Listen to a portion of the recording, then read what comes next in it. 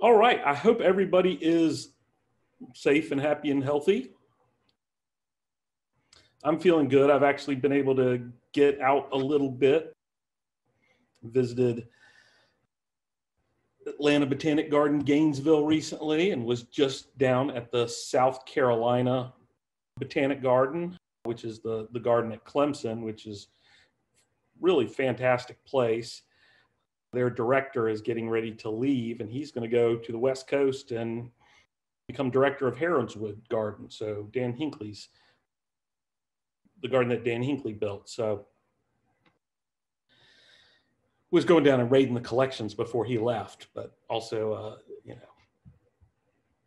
keeping up with good friends. So it's pretty exciting because we consider Heronswood kind of a sister garden. So really excited for them. They've got a great person going out there. So today I'm going to talk a little bit about something different. And it's not going to be so much of a plant talk, more of, I guess, a travel talk. Back in 2005, I was working at a different garden, and we were building a new area. And one of the things we were doing was connecting different ecosystems with people, either present or in the past.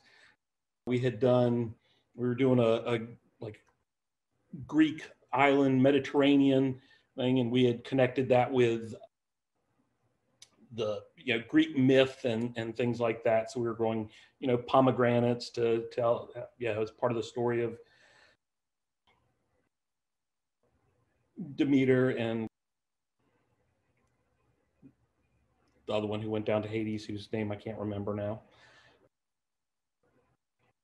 But doing those kind of things. And we were doing a tropical rainforest, and we really wanted to connect what was going on currently in the tropics with a particular group and not generalized. So somebody I worked with had at a previous garden at Fairchild Botanic Garden had worked with an ethnobotanist and a group called the Chachi. The Chachi are an indigenous people from kind of northwest Ecuador. They're mostly along the Rio Cayapas and in the Cotacachi Cayapas Ecological Reserve. So it was a group that we were going to go down there and meet. So we arranged to travel down there with this ethnobotanist and with a former Peace Corps worker who had spent about 13 years living among the Chachi.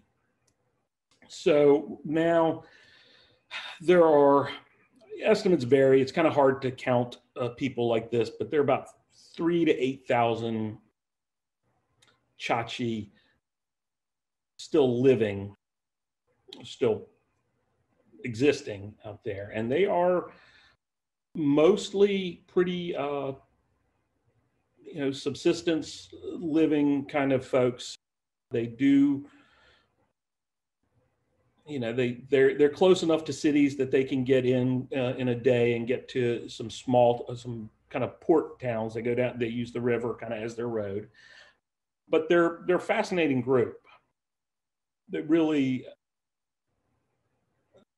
love the rainforest, really understand its importance, are really looking at building up, ecotourism type things, because the government, keeps doing things like selling mineral rights and oil rights under this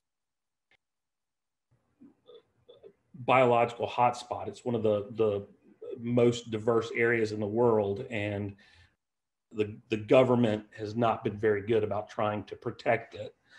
So the people live in small villages, and it's kind of funny as you go up the river.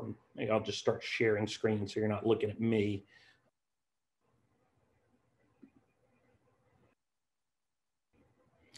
You can see some pretty pictures. It's coming through, Mark. All right, thank you. So the Chachi people, well, let me go back before I go down there and talk about Ecuador, because this blew me away, because we tend to be so Eurocentric and look mostly at the northern hemisphere, even when we're looking at a globe. I was blown away when I realized that we are due north of Ecuador. In fact, the western part of Ecuador is farther west than our coastline. Excuse me, the eastern part of Ecuador. So it's the same time zone. So it makes for very easy traveling. And so this is Ecuador. You can see it's got a range of mountains. You know, the Andes come all the way down through here. Quito is right up here. It's the second highest capital in the world. And on this side, you have the beginnings of the Amazon rainforest in here. And then on this side, you have rainforest, but it's not the Amazonian rainforest because it's different watersheds. And where I was, seeing this little inset map, is up here in the north side of Ecuador, which I didn't realize until we got there, that we were very close to the Colombian border. And this was 2005. And in 2005, there was still a lot of issues with FARC and people being kidnapped and things. And at this time, they were really moving out of Colombia and into northern Ecuador because it was safer for the guerrillas, these armed guerrillas, to operate kind of with impunity in there. Didn't realize that till afterwards.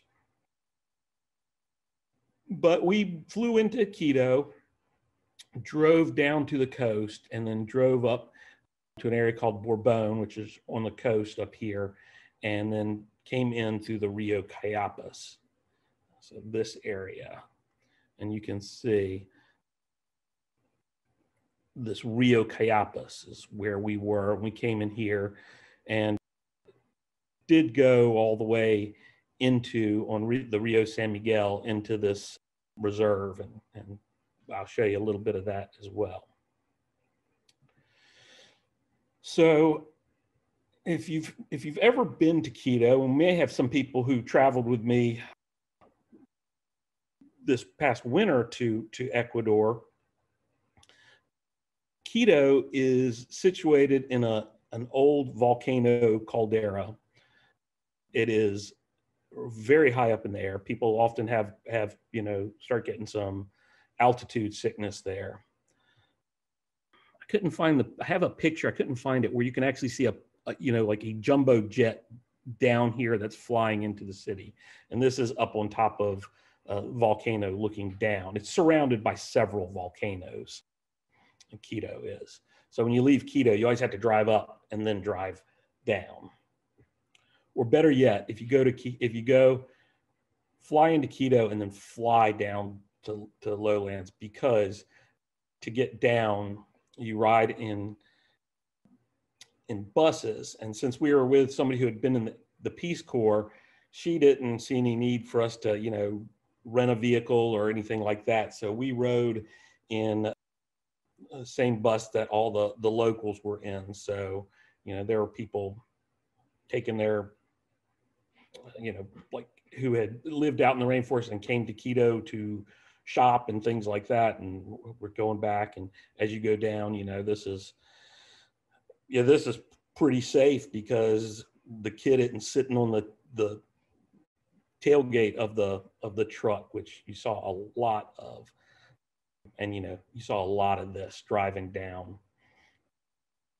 And often on the other side, you wouldn't even be able to see it, but you could see where something had gone off the road and tumbled down. In fact, this truck may not have started here. It might have started up the hill and come down on the road as it winds its way around. But it's pretty unnerving if you're not used to this sort of thing. And when we got to the coast, we thought, oh my goodness, this is fantastic. We stayed at a little place that was, coconut palms on white sandy beaches at the ocean.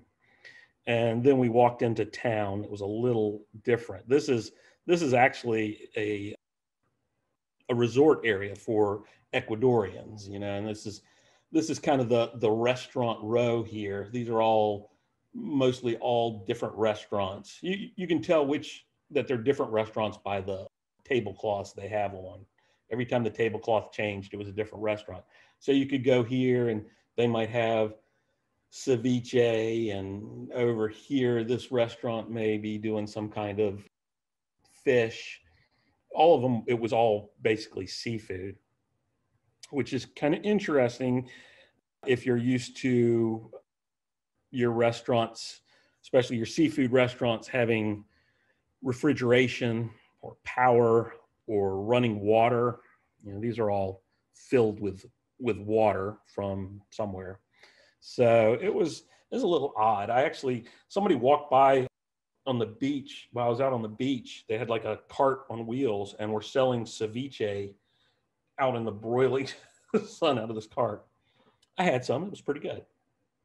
Figure if you're going to go, you might as well go all the way, right? Nothing like a little beach ceviche in an Ecuadorian village. I did stay away from the water though.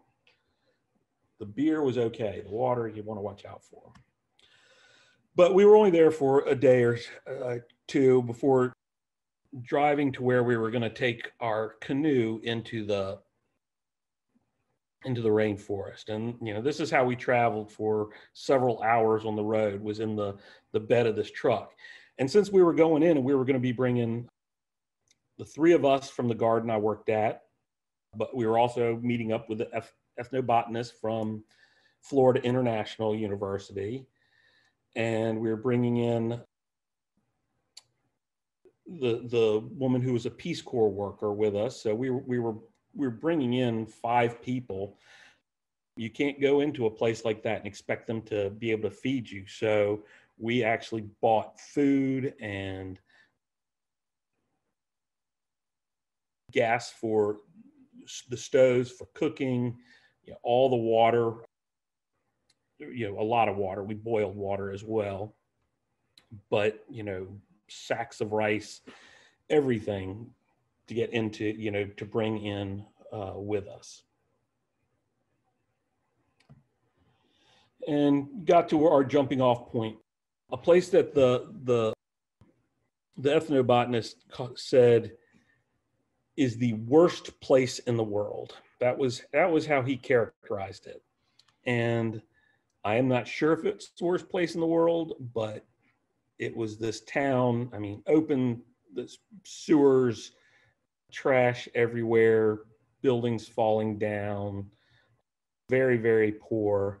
And, you know, people walked around with machetes and all kinds of things. And we basically got off the truck and loaded up our canoe and left. We did not want to hang out there for too terribly long. And we're happy to say goodbye to Bourbon.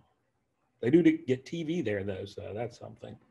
And this is basically right up on the river. So you go up the Rio Cayapas and they'll motor you up. Once you're up around the villages, you mostly move around by canoe that's paddled. And it's interesting as you travel up the river, you know, on these canoes. This is what you travel with in the towns, and their paddles were these long things. They're mostly 8 or 10 feet long, out of very hard wood, with a small paddle that comes down to a sharp point. And so they jam it in the ground whenever they, you know, are at, you know, on shore, but then they use it to paddle. But even more than paddle, they just use it to pole the canoe up and down the river because it's very shallow, except in the rainy season. But, you know, you can see people have a different, you know, they move at a different pace, which is very nice. But as you go up the river, you'll see little villages scattered along the river. And I would always notice that there'd be one village, and then almost directly across from it, another village, or a little ways up the river on the same side of the river, but usually on opposite sides, there'd be another village. So we might go for a while without seeing any villages, and then there'd be two, and then go for a little while longer, and there'd be another two. And what it was there were Chachi villages where they kind of, it was only Chachi in those villages.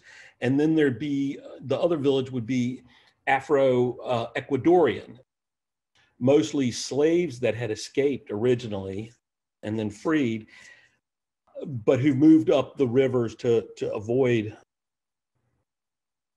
being recaptured and set up villages. But they weren't allowed to set up village to live with the Chachi, so they lived a little ways separate. And the Chachi are very, very concerned about their traditions and their tribe. Chachi actually means pure. They were called Cayapas for a while, which means kind of like father's son, and they changed that to Chachi. They had been moved around as a people until they were where they are now. And the Chachi Federation, they still speak, their main language is Chapla'achi. The title for this was Urukepe, which means hello. Urukepe Nene means good morning. And we all learned that, and so we'd be in a village and we'd say, Urukepe, Urukepe Nene. And the kids would laugh at us, and then they would say, hello, how are you? And we would always, answer, I'm very good. How are you? And just like us, all they knew was, hello, how are you in English? And all we knew was Urukepe Nene. And so we communicated about that same level. But they also speak Spanish. Spanish is the national language of Ecuador, and so they're all taught Spanish. But the Chachi, if say you're Chachi and you want to marry somebody from one of the black villages, you can do that, but you'll be kicked out of the village. You'll have to go live in the black village, and you are not supposed to ever speak Chapla'achi again. And we actually, one of the people who was with us for a part of the trip had married an Afro-Ecuadorian woman and was kicked out, wasn't supposed to speak the native language anymore.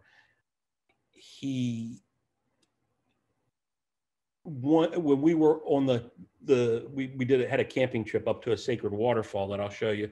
When we were there, he was with other Chachi, and they let him speak Chapla'achi while we were there. But once we were back in town, nope, it was not allowed. And they use the river for everything. If you go out in the mornings, you'll see kids poling, boats to get to wherever their school is, which might be an hour or more away. They'll have a school in kind of a central village, and then everybody comes there.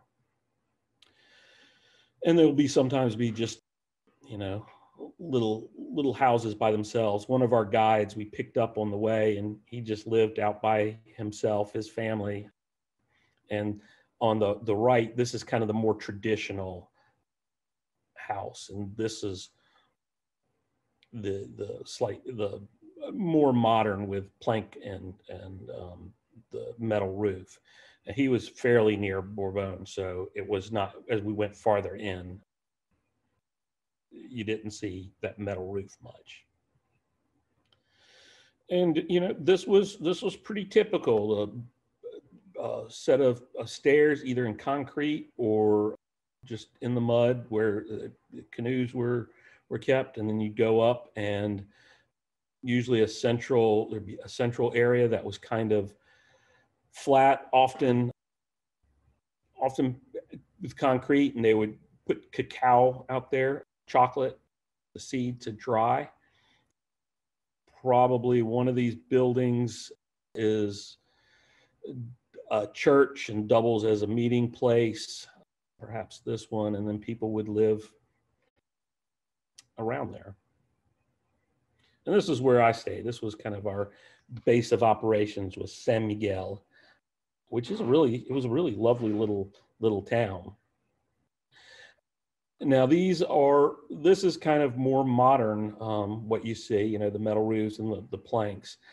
Traditionally, the Chachi houses it's a thatched roof with half walls or no walls.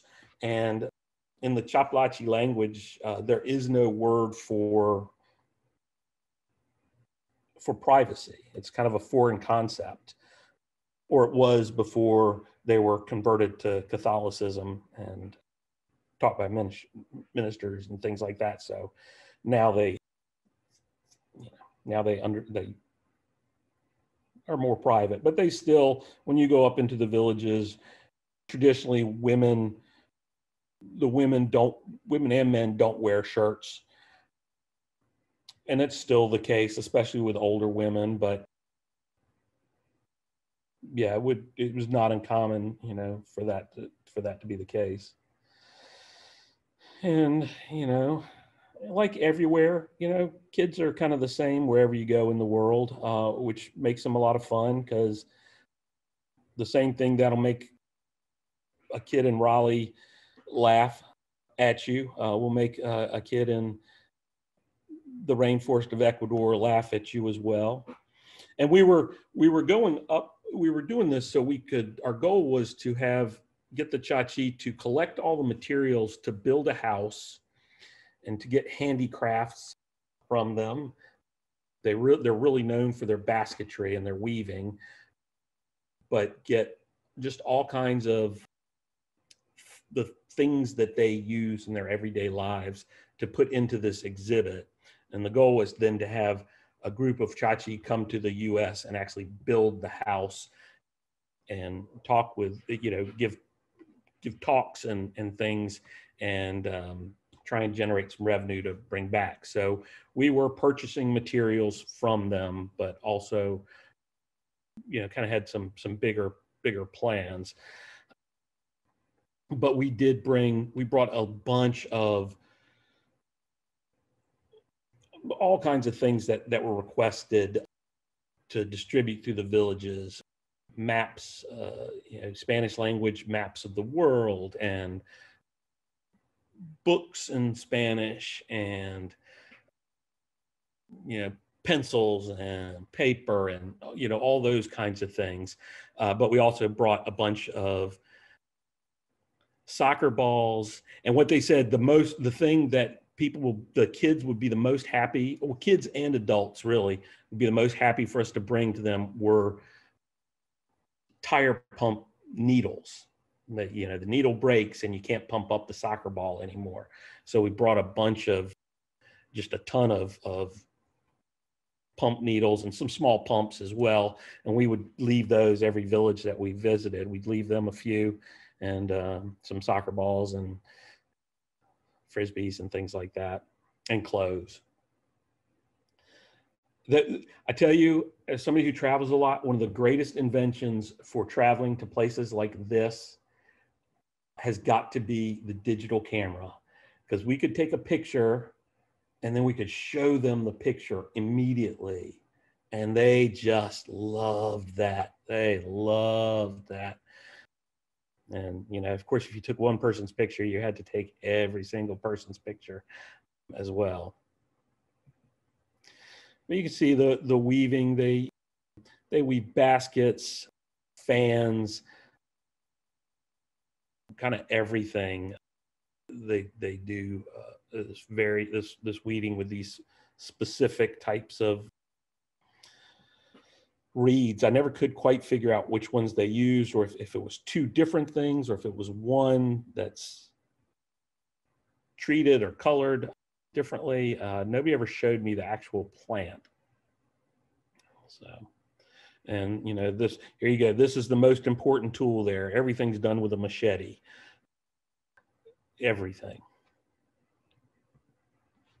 And you can see, this is Franklin and his wife showing some of the basket work. And this is kind of the typical thing, an open basket like this, or this is two pieces that,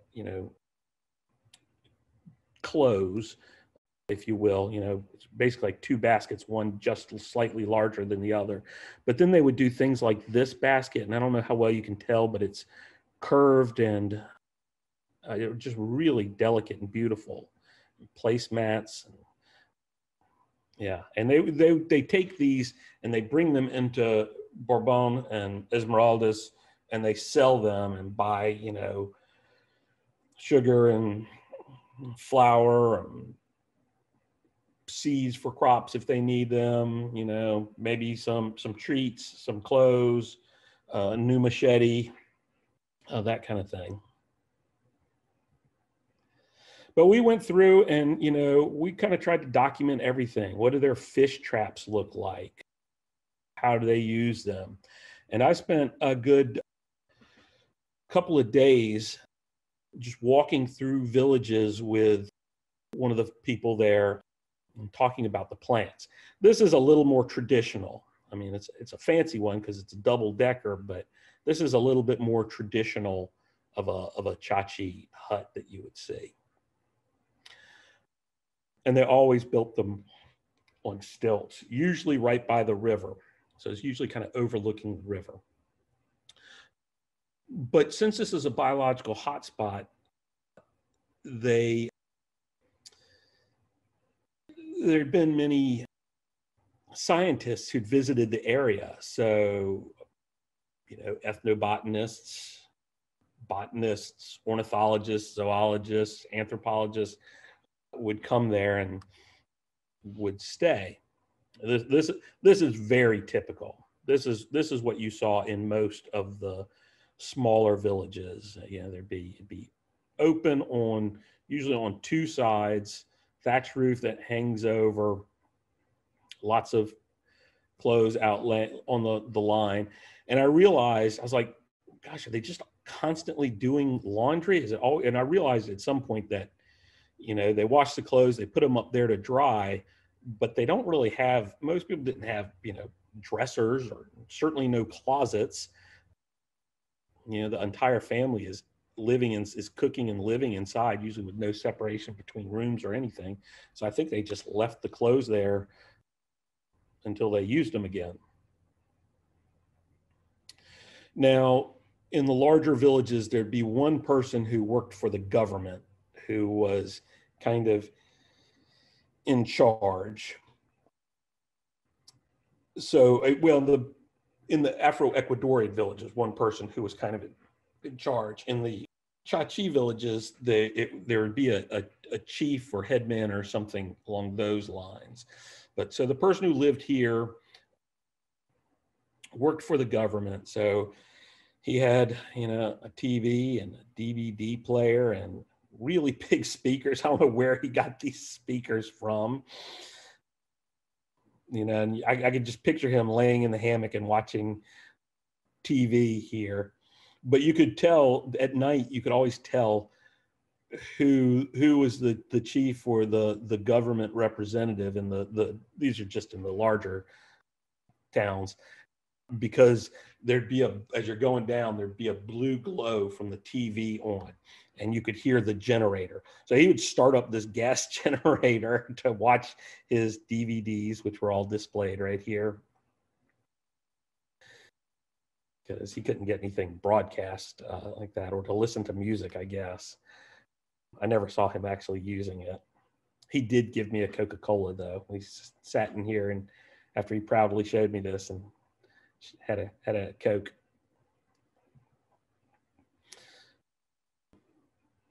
Yeah, just more traditional housing. And you can see, if you haven't seen it before, these trees are cacao, what chocolate is made from. It's real distinctive.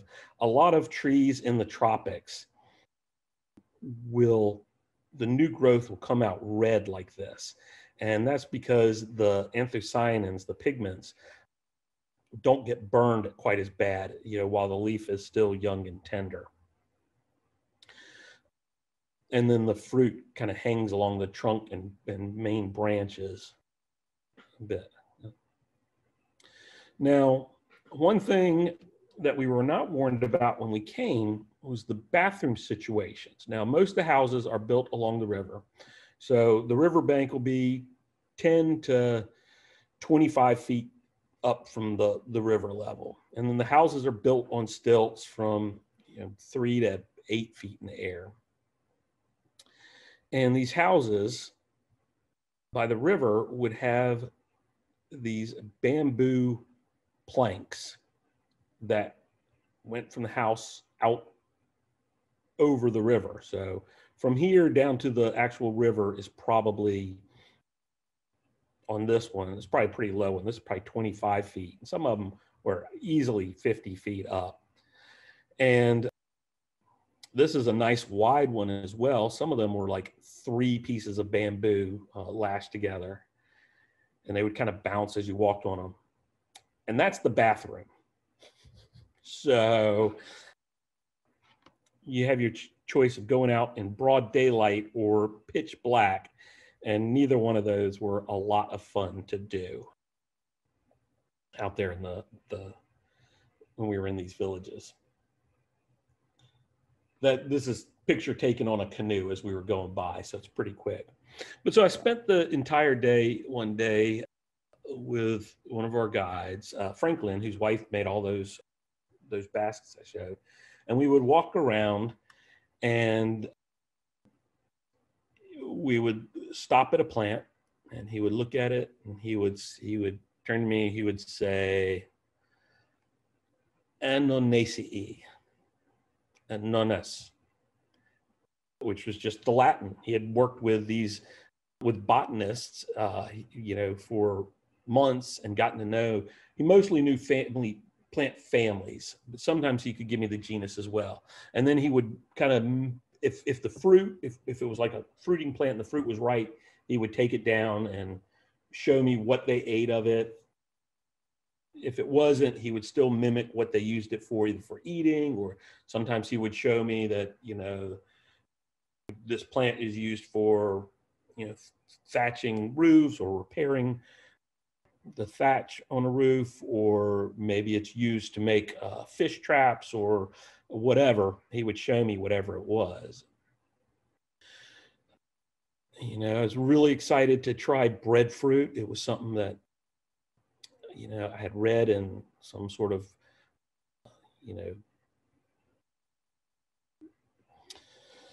Louis Stevenson type novel about, shipwrecked people eating breadfruit. And breadfruit trees are maybe the prettiest tropical tree there is. And then these fruits get to be simply enormous. And you roast it. And if you were stuck on a tropical island for maybe a couple of years, then the breadfruit definitely does resemble bread in taste and texture. If you have not lived on a tropical island for a couple of years, not quite the taste of bread, of fresh oven baked bread, but still good. But this was what a lot of the gardens would look like. It would just be kind of plants scattered around. And actually the garden goes back here where it's all green. That's just, kind of the beginnings of forest. This is cleared because it's around the house, and the chickens are always in it, and kids are playing around and things like that. But if you going in here, there'd be, 5 or 6 pineapple plants, and, and if he's in a village, his house, he may have, this might not be his coconut tree. He may have one that's over somewhere else, right by somebody else's house, but it would be his coconut tree, and other people would not climb up there and take his coconuts off of there. And same thing with the plants, although some of the cacao they would do kind of as a group, or sometimes pineapple. But it was fascinating that, everything didn't have to be laid out in rows. It was, just wherever the space was. And they did a lot of things in raised beds. We were going around and we were looking at, they did a lot of the vegetables in the raised beds. So we were going around, and like I said, he'd been showing me stuff, and I would try it, you know, he'd pull an onion out and I'd eat it or something like that. And we go by one of these raised beds and there are peppers growing on it. And there's a guy sitting up at his house just watching us. And he's seen me eating things. And, you know, I, of course, the vegetables I mostly recognize. But they don't know what I know, what I don't know. So the guy who's guiding me around is telling me that they eat it. And I was asking him, is it, you know, I don't know Spanish. So the closest I knew to hot or spicy is caliente. Is it caliente? And he's like, no. And the guy who's sitting up on his balcony is laughing, and he's miming to me to eat it, you know, eat it, eat it, eat it. And so finally I was like, since I couldn't get spicy out, I was like waving my hand in front of my mouth, like my mouth's on fire. It's so spicy. And the guy almost fell off of his deck laughing so hard. He really wanted me to eat those hot peppers. They did. And sometimes the raised beds would be like a canoe that had a big crack in it and wasn't usable anymore. They just put it up on some posts and fill it with soil and plant in it. Yeah, and they would go out into the rainforest, you know, and find, you know, this is a Bactris palm. So he would go out and he'd collect the fruit from Bactris palm, which is real starchy, but it's okay. I ate that and washed it down with a Coke with the head man there. And, you know, almost all their food they grew or it came from the river. They really did a lot from the river, fish, these huge shrimp. So we, when we stayed there were women who would come and cook for us every day. They'd cook us breakfast. If we were there at lunch, they would cook us lunch. If we were there at dinner, they would cook us dinner. And they would cook us just this mountain of rice. We'd each get a plate, it'd be a mountain of rice. And there would be, you know, we'd get 3 or 4 of these shrimp on there, or big pieces of chicken, and there'd be a lot of beans and a lot of plantains and, you know, the other stuff we bought. They always kind of fix things in ways that were kind of different for me, but were always delicious. The food was so good. And so the first day or two, we're just eating all the food, and I'm like, yeah, I wish I wouldn't cook so much. It's just way too much food for me. And the Peace Corps worker who was with us she said, well, whatever y'all don't eat, the women will take home for their families, for their children. And, you know, the next meal, you know, I get this big mountain of rice and beans and, you know, several giant shrimp. You know, I cut a shrimp in half and I eat that, and I eat some beans and I eat some rice. I'm like, oh, that was so good. I'm full. And you could see all of us, you know, stop trying to eat all this food they were given to us and tried to eat as little as possible so it would go to their families. We did pay them for, you know, the cooking and everything as well. But, you know, it was a treat having us there. Now, one of the things that they really wanted us to do was go visit at a sacred waterfall in the reserve. And they said before we go, we had to be blessed. So we had been in town.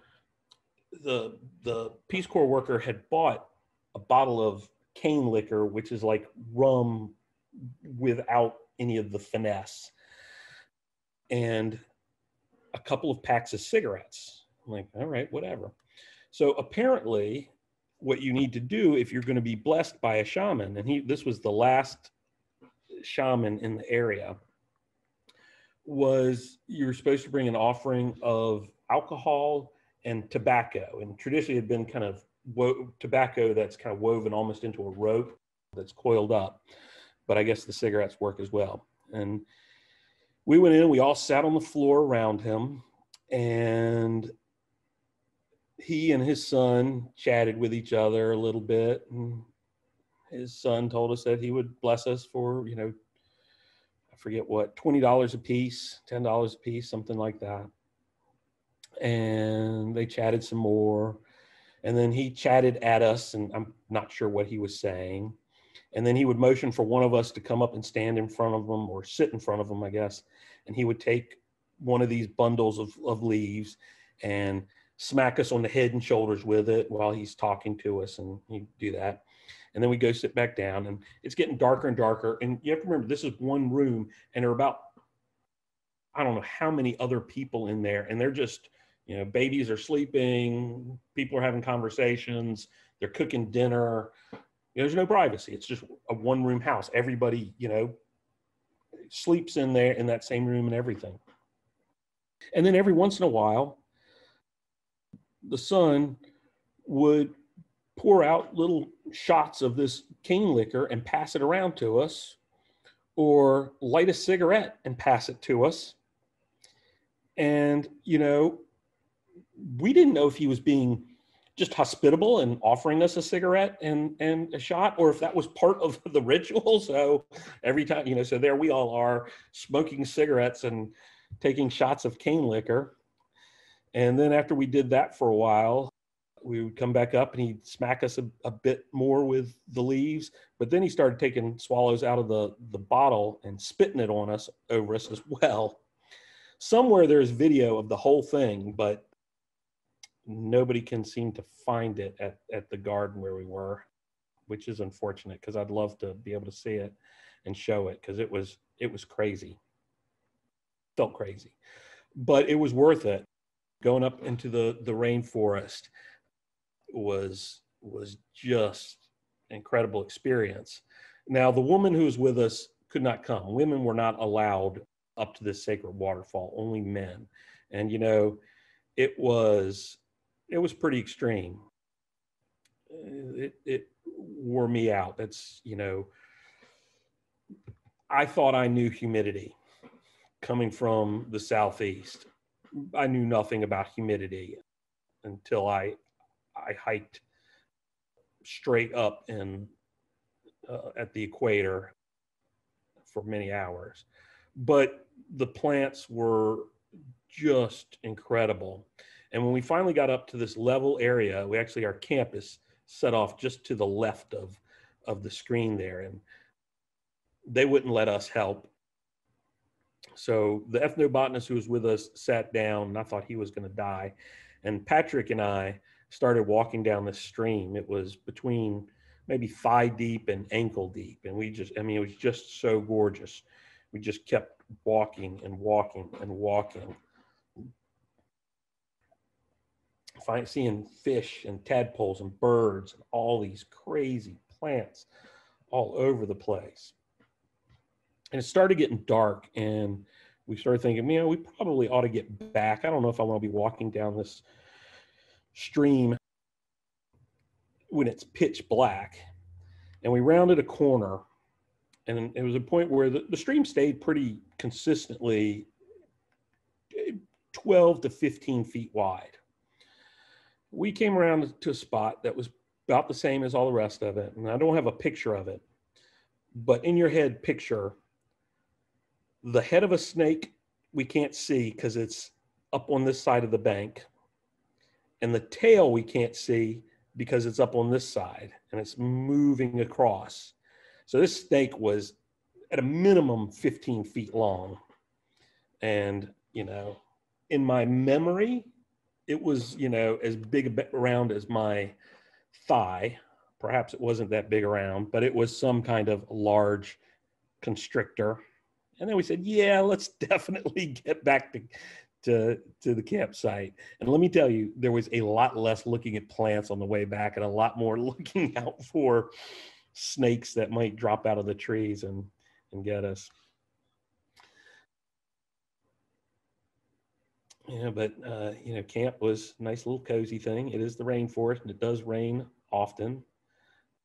But our guys knew what to do. They knocked up some little benches for us to sit on, made a little cover over the fire, and we survived. out there. But we were out, but this was home base for a few days for us. You know, it's the big treat for them. They would cook rice. You know, you ate rice with everything. They would cook rice, but they would burn some of it on the bottom, and we'd all eat the rice, and then they kind of break out the pieces, the burnt pieces on the bottom, and eat them like popcorn. And they always were very generous and wanting to share that with us, but we let them go ahead and have it. And the plants, oh my gosh, all the gesneriads, the African violet relatives, you know, things like this, which, you know, looks like a, you know, Syningia, Gloxinia, something I would, you know, grow in a conservatory or a pot on my windowsill. But then things like this is another gesneriad, much different looking, with these colorful leaves. Things related to Tibicina. This is Melastome ace, which is, you know, as good as either I or our guides could tell us, Melastome ace. But we would, as we walk, they'd sometimes, you know, kind of reach out as we're walking by, or maybe dart off the path a little bit, and they'd pull a few fruits off of a plant that was out there and hand it to us to eat. And it's just it's so cool. All the bromeliads, the guzmanias, and other things. Labdesia. I just recently figured out what that was. Orchids. I mean, it really was just this botanical wonderland, but very few flowers. It's mostly green that you're going through. Now this was neat. So we had gone up from our camp and we were hiking up what I felt like hiking up what to me was a tremendously steep path with very big air quotes around path. And we got here and we stopped and they pointed this out. And I'm like, you know, what is this, a horse trough? What on earth? What this is a grinding stone. And here they very helpfully told us that the people who walked on the path that we were just about to get on, which was actually more of a path, because the path became so steep on either side of it, of the hill that we were going to climb, there's a stone that over the years had been worn out from grinding. I don't know exactly what the process is, but grinding basically potash, lime, which is what you take a coca leaf and you wrap it around the lime that's been crushed and chew it. And they use this for some part of the process, and they do it, make sure they have enough. And, you know, when you're carrying heavy weight going over this steep hill, it helps chewing on a coca leaf, gives you energy, a little pep in your step. They did not have any coca for us. So we went from what to them was the flat path that I thought was steep to the steep path to get up to the top of the waterfall. I do not have pictures of the waterfall because we climbed up to the top of the waterfall, and you can't really take a picture down a waterfall very, very well, not without risking going over it. And because how dense the jungle was, you could hear the waterfall, but you couldn't see it from below at all. I'm just not even a little bit. So I don't have pictures. But, you know, in addition to the plants or things like, you know, poison dart frogs, the dendrobates that would be out there. Oh, they were so cool. Millipedes, you know, 8-inch long millipede that looks like some kind of armored space thing. A tadpole. That's what these huge tadpoles. And that's not even my little hand. That's Patricio, as they called Patrick. That's his big old 6'4" self holding that tadpole. And now this was interesting. I never saw one of these until they pointed them out. This is, they called it a garda. Basically the name translates to guard of the path or guard of the road. And it curls up right in the middle of pathways. And man, you could not see this thing. They would stop us all and they would point it out.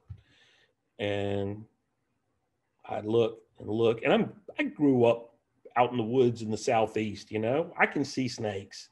You know, I'm the one pointing them out to people. They would have to almost come up to the point where they were touching it before I would see it. And so I'm going to take a little detour on my story now. When we got to Quito, we met up with the Peace Corps person who was crazy as all get out. She was loony, but she had bought some stuff for us that, without telling us, that we had to pay her back for, including this. She brought this black case that was, I don't know, like a toolbox size. And she opened it up, and inside there is this big contraption. We were like, what is this? She said, this is a stun gun. I said, why do we need a stun gun? It's not going to be that dangerous where we're going, is it? She said, the stun gun is for snake bites. Like if you get bit by, there were 3 snakes, but 2 in particular, this one and one that was real small. So if you get bit by it, even if you are close to one of the villages, there is virtually no chance of getting you somewhere where they will have the anti-venom for you. Your best case scenario, if you are in a village and you're close enough to somewhere where they can call in to get a helicopter out, best case scenario is you'll lose a leg. But that is absolute best case scenario. You will likely die. So, yikes. But she said, so you take this stun gun, you get bit by a snake, you do the stun gun right where you were bit. And the theory is, I don't know how well proven it is, but the theory is it'll basically cook all the proteins in the venom and keep them from spreading out and, should save your life. We did not test that out. But the funny thing was she taught Patrick, the youngest guy there that was with us, how to use the stun gun. She never taught anybody else. And he kept going, but what happens if I'm bit? What happens? She said, oh, it'll be fine. You can tell them. But so after she gave us this, she'd given us a few other things to take in with us. After she gave us this stun gun, she handed me a black rock. And she said, you get the black rock. I said, okay. And this is just like this smooth black river pebble, fit comfortably in the palm of my hand. And she said, in addition to the snakes, there is an ant, and it's mostly solitary ant. It's about 2 inches long. It's a big old thing. She said, if it bites you, it will be the most painful thing you have ever felt. It is excruciating. I don't think unless you wind up being allergic to it, I don't think there's any other harm from it. But she said it is the most painful thing, and it'll last for a fair amount of time, for like days potentially. She said, but if you get bit by that by that ant, you just put the black rock on top of it, and it'll take away the pain. So at one point when we were hiking out from this, getting back to the canoes, after we'd been in the jungle for a few days, one of the guides points out this great big honking ant walking down the trunk of a tree. And I was like, oh, is that the one that bites you and hurts? And he kind of pantomimes like hopping around, like holding onto his hand, like he's in pain and, crying and everything.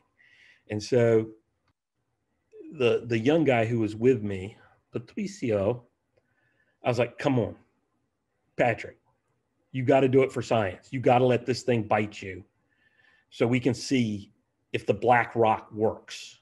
Because it's just a black rock. It's not doing anything. I was like, you have got to. And boy, I was so close to letting him let that ant bite him, but he wouldn't pull the trigger. I still give him a hard time about that. These were our guys. There's Franklin who showed me around the village, and Sanine and Manuel. And these guys were just fantastic. If you saw a bird and wanted to know what it was, the Latin name, Franklin could tell you about it. Manuel was better with the plants. Sanine was kind of good all around. He was the one who kept grabbing food for us to eat out of the rainforest. He lives by himself. He doesn't live in a village, so I think he does a lot more just kind of subsistence living. But man, they knew their stuff, and they carried the bulk of the stuff we brought with us, no problem at all, and they were great. Of course, we got to know all the people in both the Chachi villages where we stayed in San Miguel, and the Afro-Ecuadorian village, Loma Linda, right beside there. And on our going away in Loma Linda, they had a big old party for us, and they had marimbas and drums and guitars. And we're in the church. They moved all the benches out of the church, and man, we partied. Everybody danced and people sang. You can see, and everybody came from both villages, but you can see the Chachi kind of standing in the corner. They're very, very reserved, very, very shy. They did not get out there and dance with us, but man, you're out there and it is 1,000 degrees. There's a generator running. They're playing music. You got to have the lights on with the generator. And it felt like it was 1,000 degrees in there. And you would dance and dance, and you'd sit back down, and then somebody else, one of these two especially, but all kinds of people would come over, and they'd get you and make you get back up and keep dancing.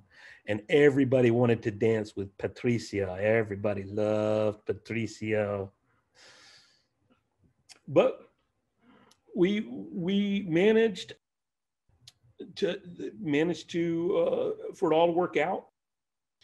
Some months later, so that was August. You can see this is probably coming into spring, I think. Can't remember when the stuff showed up, but they tractor trailer showed up, and in it were all of the things that we had asked them to do for us. A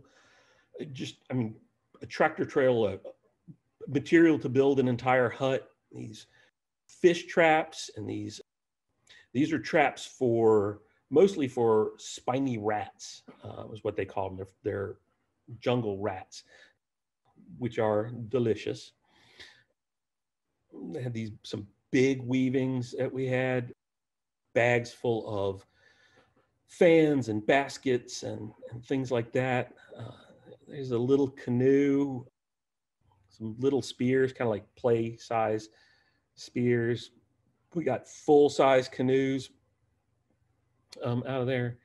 It was pretty flipping cool. And then the next step was to get these people up who we were all wanted to see, get them to come up and build the hut for us. And we were really going to do a lot of fundraising for them and everything. And so the Peace Corps worker was back down in Ecuador. We paid for all this material, and she's one of those people that doesn't trust the government. So when she went to the embassy, she wouldn't tell them the truth about what they were doing up here. If she had done that and connected them with us, we would have had no problems. We knew the Ecuadorian ambassador who was out in Norfolk area, and the American ambassador. We could have made this all work, but she lied to them about something, and so we never could get all the folks out. But thankfully, I've taken a lot of pictures so that our maintenance crew actually built a pretty good traditional Ecuadorian hut out there. They got some paddles and the fish traps hanging down, and kids could go up there and look at it. I don't know if it's still there or not. That was 2006. So who knows? But it wound up being pretty cool trip. You know, I learned a lot from down there. I learned that iguana does not taste like chicken, but it's not too bad. It's certainly something that Florida could do with their iguana problem, is start eating them. They were okay. And I got to meet some fantastic people. So I am taking this picture. Actually, that's, I don't know. We're in the back of the truck. This is on our way to Bourbon to get the canoe. And we stopped and we picked up this gentleman. It's another Manuel. He is one of three at the time, in 2005, one of three Chachi who had gone to college. There was a doctor who had gone to college who we didn't meet. There was Manuel, and there was one other person who we didn't meet. So Manuel lived out of the rainforest, and he was kind of the government liaison with the Chachi Federation and some other even smaller indigenous tribes who didn't have anybody who could really do that function. So we stopped to pick him up. There's the Peace Corps lady, crazy woman. Picked up his wife, Lydia, who is one of my favorite people in the world, and his two children, because his parents still lived up the Rio Cayapas. His father was a chief in a village, not where we stayed, but just a little farther up the river. And so they got in the back, we picked them up, and they get in, and, you know, we got Bob Esponja. They love SpongeBob down there. Don't know why, but they seem to love him. And, you know, they've got a couple bags of clothes in there. And then they have, get on with this box. And inside there, you can see the little hole. There's, I don't know, 3, 4, 5, 6 little chicks in there that he's bringing to his parents, because chickens are great. They eat insects, they lay eggs, fantastic. Couldn't ask for, you know, a better gift for somebody who's living in the rainforest. And then there was a bag that I looked at, you know, he let me look in it, and it had 3 different cultivars of croton, you know, the houseplant croton, the speckled leaves things, ones with red and yellow and whatever in there. And so what he was bringing to his parents who live in the rainforest were chickens that produce food and ornamental plants. Croton are poisonous, that you can't eat them. There's nothing about them that's good. They're just cool looking plants. And so that's what he was bringing his parents, were ornamental plants. And that just blew me away. And then I got there, and, you know, you're walking around these places where it's just poor as can be. You know, a lot of times kids have rickets. They're really, it's, you know, subsistence living. And, you know, you'll see where they've built a little container out of some old bamboo and have vinca growing in it. There's one person who showed me they had don't know how they got it, but they had a big leaf hydrangea macrophylla, the Asian plant that we all love, the big blue and pink flowered hydrangeas. It didn't look like it was ever going to flower in the tropics. It was not happy there, but they had it growing. It was amazing, you know. And one of the first things I saw when we climbed up the stairs from down by the canoe, I see this. So here's a person who's got crotons out here, and these are all different ones. You know, there are ones with narrow leaves and fat leaves, and ones with curly leaves. And this porch, you know, this Tradescantia in this plastic bucket, this could have been on my, I mean, literally, if you had just shown me that plant and said, this was on your grandmother's front porch in New Orleans, I would have said, yeah, checks out. I remember her growing little plants like this, and like the peperomias in, you know, old coffee cans and plastic buckets and things out on the porch, just like this. And so it really hit home for me that no matter where you are, no matter what your, you know, as long as you're meeting your very, very basic needs of food, and shelter. That gardening and ornamental plants, are a universal kind of desire, a universal.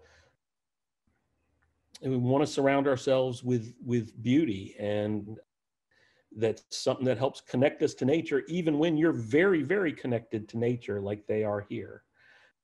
It's, it was powerful for me to see how important ornamental plants are. As we walked around the gardens looking at all these useful plants, sometimes I would point to a tree and they would just kind of make a motion that it had flowers, but that was it. And I just thought that was the coolest thing. Incidentally, this pad is where during the season when they're harvesting a lot of cacao, and it's the dry season, they'll put it out here to dry, but they don't want it to get rained on. So other times of year they put it inside. But they play soccer here on this, and then there's another field where they play soccer. They'll, if they're not working, they're playing soccer.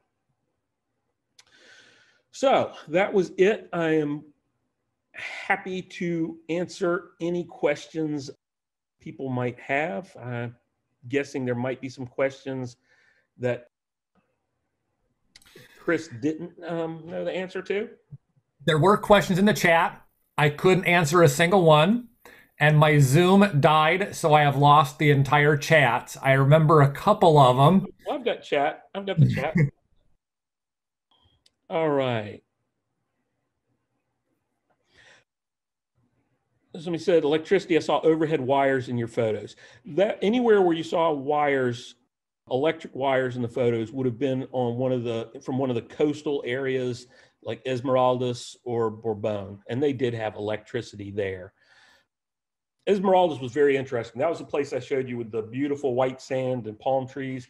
It is very much resort town for Ecuadorians, and we stayed at what was, I'm told, a very nice Ecuador, a very nice hotel there. And somewhere I have a picture of the shower, which is just a pipe sticking out of the wall, and the water pressure there was basically non-existent. So you were, standing under this dribbling hose. What's the most common religion? Catholicism. It's all Catholicism. This is, it's a Spanish influenced country. So, I'm sure there are other religions, but outhouse with a question mark. Most of what I saw, it was out over the river on those little planks out hanging over the river. So little scary. Can we order those lovely baskets?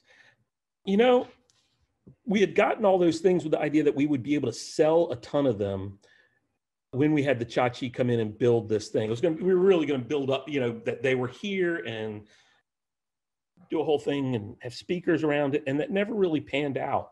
And, I honestly don't know what happened to all those things, and they weren't sold. Maybe I need to get in touch with them and see if they're still around, because I would actually love to have some of the items. What is the roof material? Roof material is traditionally it's palm fronds, but interestingly, whenever they would patch the roofs, they did it with a different type of plant called Carludovica. And the specific Carludovica they used had very white backsides, and so it would really stand out. Closer in towards the coast, they used more corrugated tin. Refrigeration, I didn't see any. There's definitely no refrigeration in these smaller villages. I didn't see any refrigeration in Bourbon or Esmeraldas either. I take that back. in Esmeraldas, if you went into a restaurant that was actually a restaurant, they had refrigerated beer, but that was all of it.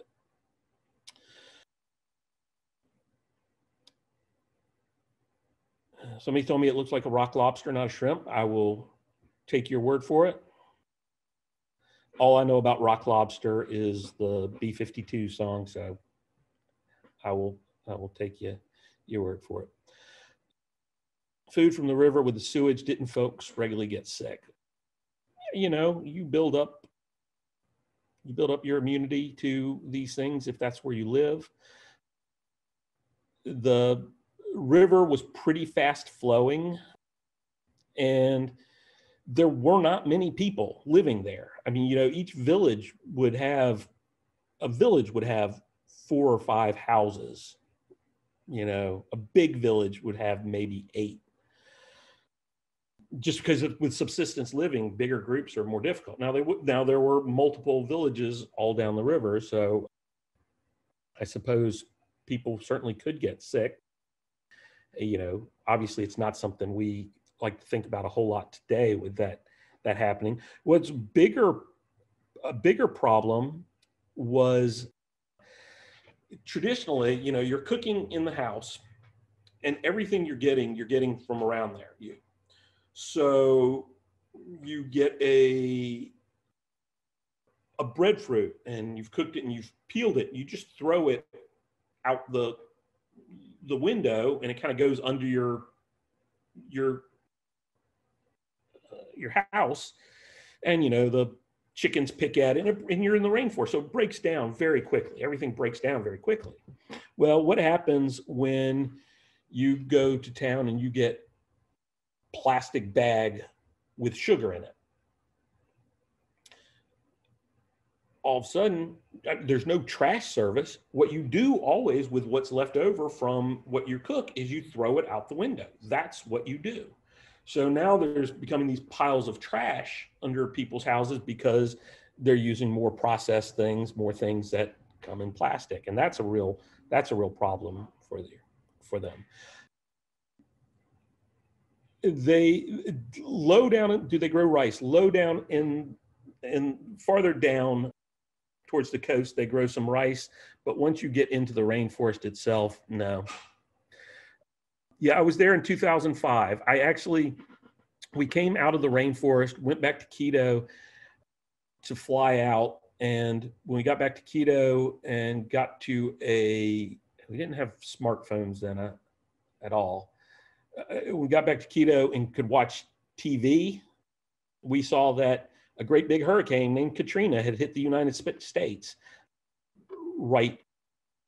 just right then. And so the only flights from the US to Quito at the time were out of Miami and Houston, and we couldn't fly on either of them. We were stuck in Quito for about an extra week because we just couldn't get back to the United States. Isn't Ecuador a bazillion feet above sea level? Quito is a bazillion feet above sea level, but that's just the rim of the Andes, and that, you know, the corridor of volcanoes. It goes all the way down to sea level. Say on the climb, was it cacao or coca leaves they chewed on? Coca leaves that they chewed on. Yeah, coca, as in what cocaine comes from.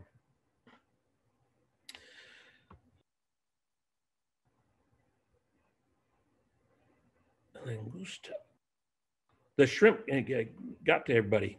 The hut was built at the Norfolk Botanical Garden. Somebody asked privately, did they ever fall in the river from the bathroom perch? No. Well, I don't know. I never saw them. Let me tell you, I came real close to it. What other protein other than fish and iguana? They'd have chickens, although the chickens they wouldn't eat that until it was past, it was no longer laying. Every once in a while you'd see some cows, but I don't know how much they were eating the cows. You know, what they would have one or two. You know, I think that was more for milk. They would go out in the rainforest and they would get agouti and spiny rat and other mammals, or some red squirrels and things that they would eat. So yeah, some other proteins. Oh yeah, B-52s, yeah, rock lobster. So sharing some of that. Yeah, it was phenomenal. It really was phenomenal experience. You get a little bit of the kind of summer camp kind of feeling. You spend this, what to you is a very intensive period with really wonderful people, and it was painful to leave when we did. Everybody,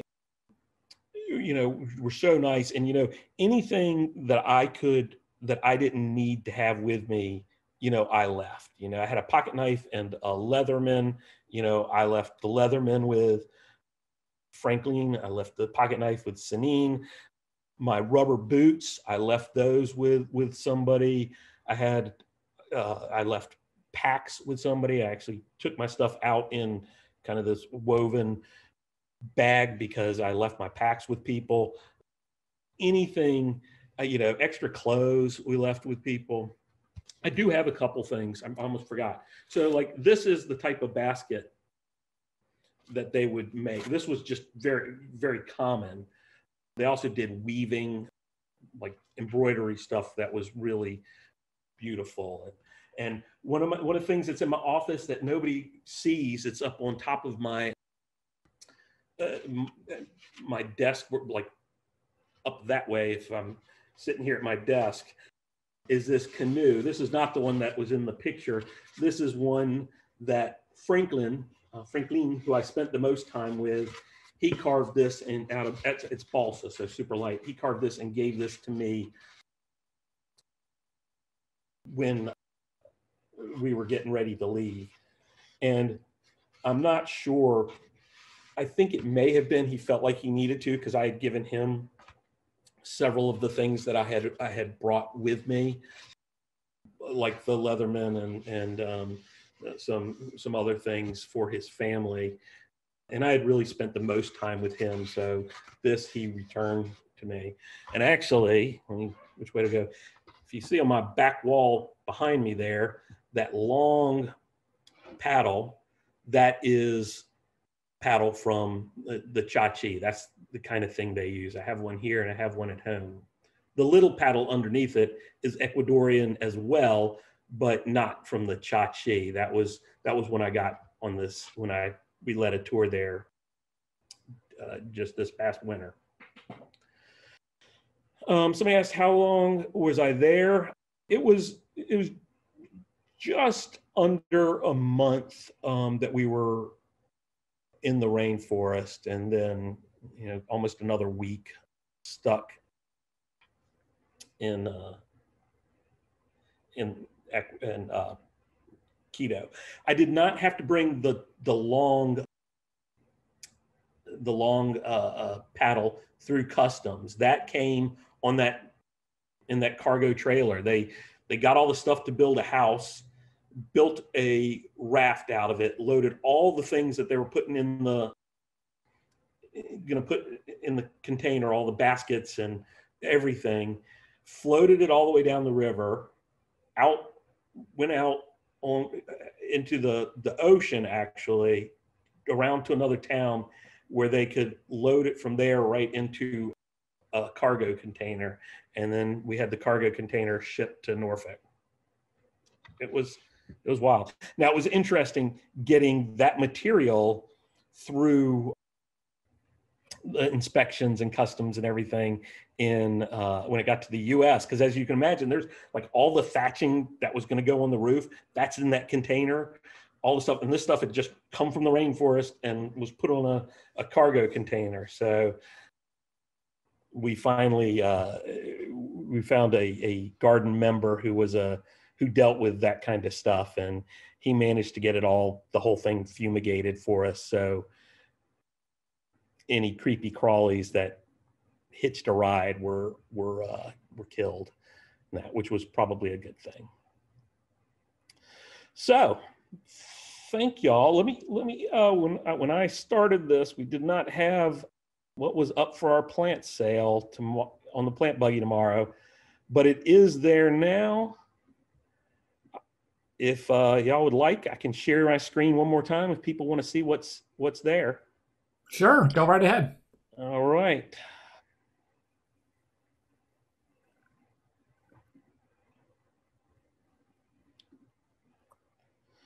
So here we go. We have got a beautiful variegated agave shedidra. Pretty marginal here. Don't leave it outside for this first winter at least. This great hardy rabbit's foot fern. The name's hard to say, but it'll form big patches. The rhizomes kind of creep along the ground. They're, fuzzy like the indoor rabbit's foot fern. Very cool. Buxus harlandii, one of our very favorite boxwoods. This has very long leaves. It's completely pest-free or mostly pest-free. It's very, very drought tolerant once it's established. And Buxus grow well in shade. Collinsonia japonica, variety Hondoensis, or Quisquia japonica, variety Hondoensis. It's a woodland plant. It's got kind of these, I don't know, kind of fuzzy spikes of usually blue flowers in summer. It's really very cool plant. I didn't even know we were offering this plant. I didn't know we had it in the nursery. Don't know where it came from. A little tiny hosta. The deer are going to eat your hosta down to almost nothing anyway, so you might as well start with one that's only 6 inches tall. But it has these real narrow, upright, kind of twisted leaves. Another hosta, Wrinkle in Time, has a little wavy green leaves with kind of a whitish, yellowish border. Very nice Japanese form of mophead hydrangea, the big leaf hydrangea.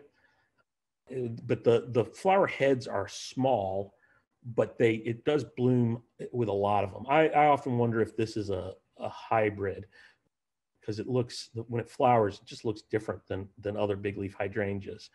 But it flowers a lot, and it starts flowering early, and it's a really good plant. Got a mangave, beautiful mangave jaguar. Needs to come inside for the winter. Platycrater, hydrangea relative. It's got little 4-petaled white flowers over a long, long period. I like this too, but on stems to about 18 inches tall, with a picture from the garden here that is at least 3 feet tall. So you have to see about this description, but these are all cuttings from our plant, which is right outside the McSwain Center. A Selaginella, which is a fern type plant in the shade. It doesn't need particularly moist positions, but once it gets grown, it'll just make this flat kind of mat in a shady spot. A little tiny leaf jessamine. This is one that has gold leaves. They emerge kind of orangey and then goes gold. It'll creep across the ground like a ground cover. That's how I like it the best, but it'll climb, and you can have it climb up a pergola or a tree or whatever, ever. And then Mexican buckeye, Unganabia.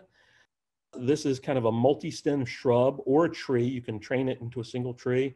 It's got these, this is not a good picture. It gets loads of these pink flowers, which apparently are scented. I didn't know that.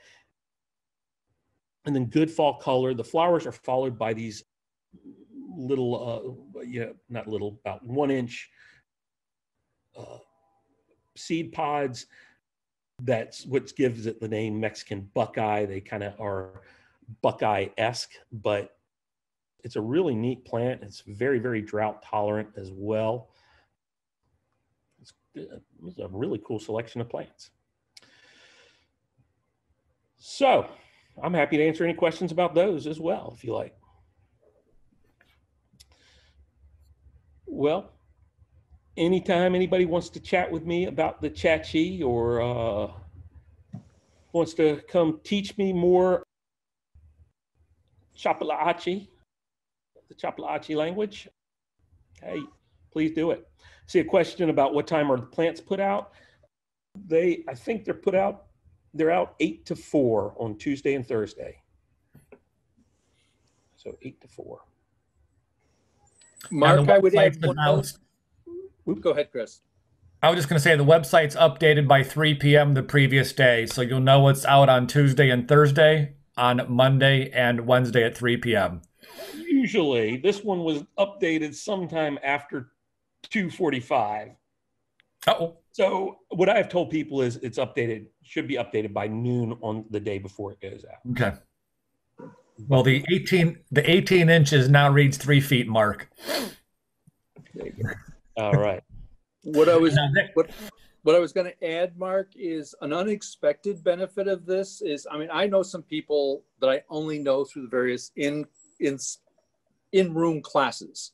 Mm-hmm. And not only do we learn something from you when we listen to this or in Bryce's class, but I had somebody from a class who reached out to me just this session to say hi, who I only see in a class. So I would encourage people to periodically just go through the list of people who are listening to see who's there that they might want to send a private chat to. I agree. You know, I had that same experience, and it feels nice to do that. I was on one of these with colleagues, public horticulture colleagues, and somebody reached out, kind of private chat, and said hello to me, and it felt so nice that I did exactly what you're saying. I kind of went through the whole list, and people who were friends that I knew, I'd see once a year, every other year at a conference. Hey, how are you doing? I hope things are going well. And, to about, 8 or 10 different people, hoping that I, made their day just a little bit nicer the way they had for me. Yeah. And I'm going to steal one more line from you. Yep. Rum without finesse. Rum without finesse. There you go. Oh, man. That cane liquor was tough stuff. You wouldn't think something made from sugar cane could taste quite like that, but. Whew. All right. Well, thank you all. Hopefully I'll see you tomorrow.